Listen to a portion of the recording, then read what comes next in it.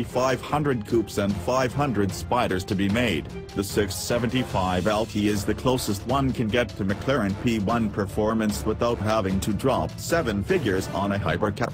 Based on the already impressive 650S and built using lessons learned from McLaren's GT3 racing program, the 675 LT is a leaner, longer, and more powerful track-focused animal. Named for its metric horsepower rating and after the legendary McLaren F1 GT long tail, the 675 LT is powered by an overhauled 3.8-liter, twin-turbo V8. Sporting faster spinning turbos, new camshafts, revamped TCU tuning, and a myriad of other modifications, the McLaren's mid-mounted V8 makes a devilish 666 horsepower and 516 pounds-to-foot of torque. The 8-pot is mated to a revamped 7-speed twin-clutch automatic, which McLaren says can shift gears in as little as 40 milliseconds. The 650S was already a light car, but McLaren took things further with the 675 LT.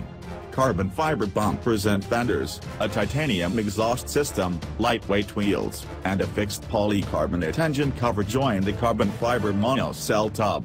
All that combines to help the flyweight 675 LT sneak in under the 3,000-pound mark, tipping our scales at 2,993 pounds. Thankfully, the McLaren is just as capable at stopping as it is going. With its big carbon ceramic brake rotors and a rear spoiler that can function as an air brake, the 675 LT aces our 6-0 tests, needing only 94 feet to stop.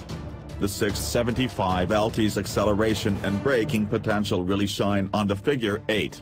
Thanks in large part to McLaren's proactive hydraulic suspension system tying everything together, the 675 LT is one of the quickest cars to ever lap our figure 8, needing 22.4 seconds and averaging 0.98 grams. That time is just a tenth of a second behind the Dodge Viper ACR with the track set up, and it easily beats fellow European irons such as the Porsche 911 GT3, Lamborghini Huracan, and Mercedes AMG GTS.